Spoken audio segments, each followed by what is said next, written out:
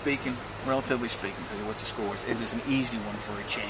Will you just speak to not having we hold had on to the end? Yeah, well, we had a, whenever you think you got a 2 or 3 score, you play differently. And we actually, we didn't feel urgency. We just felt like we were still trying to maintain what we had. We had control probably from the beginning to the end, really. Looking back, I don't know if in a moment I would say that, but looking back, we probably did.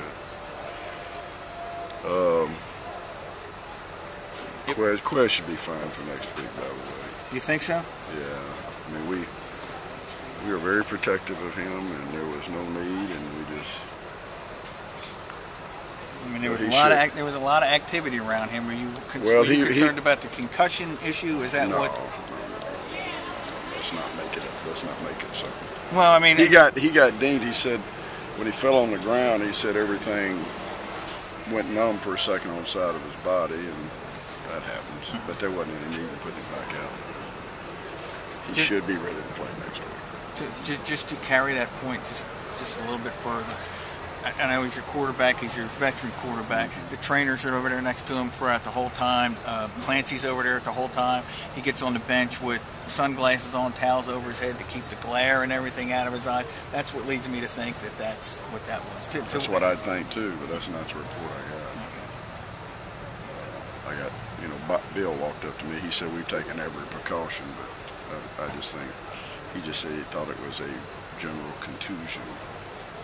And he got thrown on his shoulder, and his head did hit the ground, but it was a general thing. A follow through from and that. they probably took general precautions, but nobody said anything like that to me. Scary? Well, I didn't put him back out there. I mean, we could have. I mean, they didn't say we couldn't put him back in the game. Is on the bad side of this, you still couldn't put the game away with the run. And I know that you had issues with your offensive line. I understand let me say this, because I do think I have to clarify myself, and I think I had to clarify myself with the players after the game, because I took a strong position with our players in running the football last week, and really did it on the outcome without ever looking at really the detail of it. The detail didn't point to what my fears were at the time, which that we just didn't have the attitude it took to run the football. And I didn't see a lack of that. I saw a lack of execution enormously. And then I did the same thing. I challenged them over there, and when I did, I mean, they came off and stung them. But then we turned right around and misexecuted again. At least I was looking for the difference, and I don't think last week I could distinguish one from the other. And I told them that, and I wish you would write this, there was not a player in the offensive line in the fourth quarter of this game that was playing a position they played when spring training ended. And that is and you got Cody out there, and we have a lot of checks, and sometimes his participation in it is not consistent. It's just too many new things going on. If there's any direction that has to be drawn from this, it is my responsibility to resolve that somehow, because it's not ever going to be an excuse for losing. But easily it could have been a reason we lost, but we didn't. And you mentioned the offensive line, guys. I was going to ask you about that, and I know there was a bunch of mixing, because that's what you got to do. You've got Kurt Porter, who has played right and left tackle, right and left guard, and finished this game at center. Right. He didn't play all 5 in this game, did he? No, not in this game. That would have been an all-timer. But you had,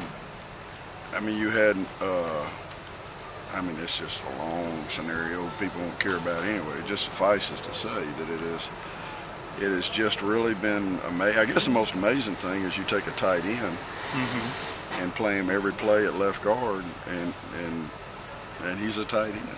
and you take a defensive end that won here a couple weeks ago and put him at tight end, and he catches a touchdown pass. Yeah. So I mean, there's a lot of mechanization. It is, and we've just got to survive it. But I do think that we've got to. I think we've got to create some. I think we've got to come up with a plan to eliminate the execution issues. The first thing I would say is we've got to get simple. Mm-hmm. One reason we're scoring points is, in spite of that, we still attack people very well. I think Coach Letson's doing a great job of attacking people, and our playmakers are at receiver. Mm-hmm. And if we were to overreact, I think it would get us. So I think the danger now is to overreact, but still somehow we've got to get to it. And I couldn't say this last week, but I will say this: it is not attitude. I want really just two last things, and one of it goes to two guys. They told us upstairs, Jamal's got 3 touchdown catches now. It's the most touchdown catches by a running back in one season since you guys have moved to Division I. What's that say about his versatility and how you use your running backs? And secondarily, Calvin scored coming back for the first time in like 3 or 4 weeks. So those are the two guys that led us last year, and they're quite compatible, complementary. I mean, when you've got Jamal, you've got a slash dimension. Mm-hmm. He can even throw it. We ain't seen that yet, but I got it. He can. But you know, it was probably having Calvin back really gave us an edge early. I thought Calvin's really a special player, and he's playing at about 80% right now, and maybe he can get up to 90 and maybe 95. But Al, we have got a lot of heart now.